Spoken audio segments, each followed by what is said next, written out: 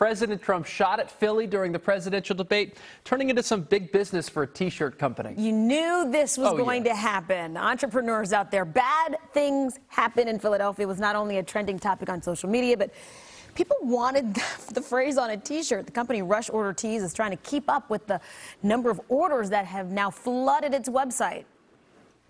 Out of our, most viral shirts that we've had, this has to be pretty close to the top. Date, I'm sitting here watching the ticker come through. I mean, orders are just pouring in. We're well over 3,000 orders already. Wow, and it just happened. NBC10 spoke with Philadelphians who acknowledge the city has had trouble with past elections, but they say good things outweigh the bad.